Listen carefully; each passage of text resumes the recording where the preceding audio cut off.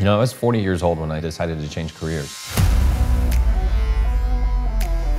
I was selling motorcycles for Harley-Davidson, but it just didn't pay really well. It wasn't something that I saw long-term, but I noticed all these places were hiring for barbers. You know, without mentioning any names, one nationwide brand of hair cutters was hiring, and it was paying better than what I was making doing what I was doing.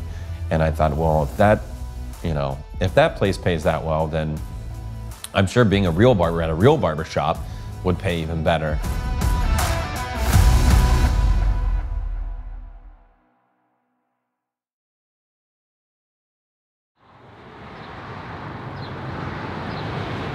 One of the reasons why I decided to open things up when I did, a lot of it was because of my age.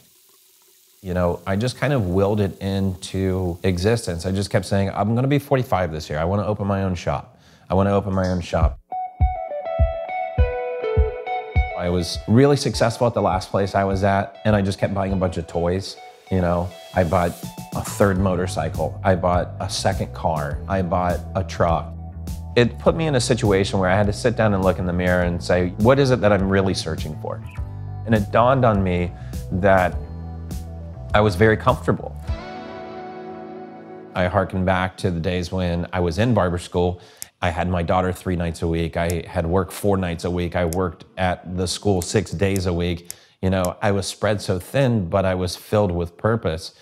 And here I was, fast forward, I was very successful. I was only working one job. I had a lot of time on my hands, and I was just at a point where I was ready to grow, and I was ready to be uncomfortable again.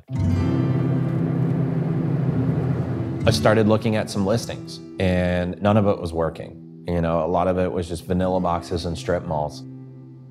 And I was actually just driving up High Street, and I was headed to look at a different listing, and I got stopped at the light. I got stopped at the light right in front of the shop at High Street and Garden. I Googled the address. It used to be a place called the Sculpture Room, and a guy named Dick Peck had been here cutting hair for 45 years. And I was absolutely floored by that information.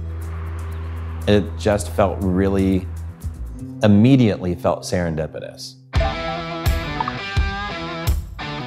What we had done as far as, you know, taking the space down to pretty much just bare studs and starting with an empty shell.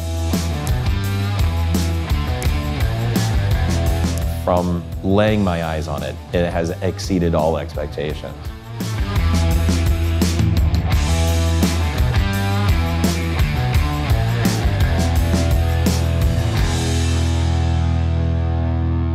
I love the intimacy of working with people, and I love that one-on-one connection of having conversations and what I refer to as 30-minute relationships.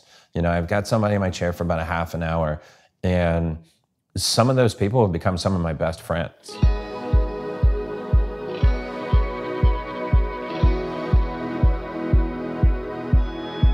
Rathbones Barbershop is more than just the neighborhood barbershop. I want it to be more than just like a haircut factory. I want it to be a place where you can come in and, you know, I want it to be cheers. I want it to be where everybody knows your name and you come in and we hang out, and maybe you come about 10 or 20 minutes before your haircuts and you stick around and have a beer and sit and hang out for half an hour or so after it's done.